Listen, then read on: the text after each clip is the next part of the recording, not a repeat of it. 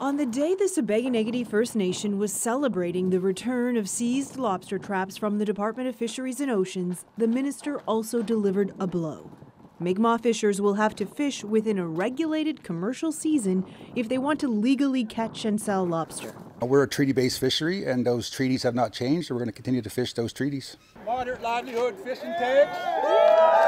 Chief Mike Sack has been the face of the fight since his community launched what's known as a moderate livelihood fishery last fall. Band members have been fishing out of season, insisting they have a treaty right to do so that was upheld by the Supreme Court of Canada more than 2 decades ago. We ain't going anywhere either, man. It led to violence with non-Indigenous commercial fishers who have maintained they're concerned about conservation of the lobster stocks.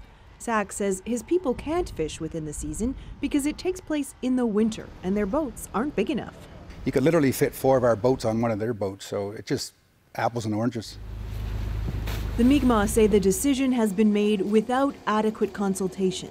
The fisheries minister says this is about implementing their right to fish, but that the Supreme Court decision also says treaty rights are subject to regulation as long as it can be justified.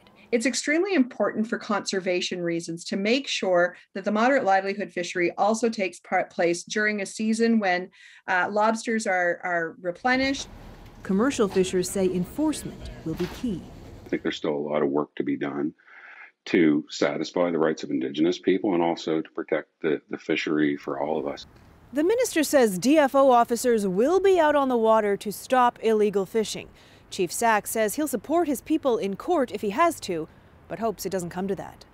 Kayla Hounsell, CBC News, Halifax.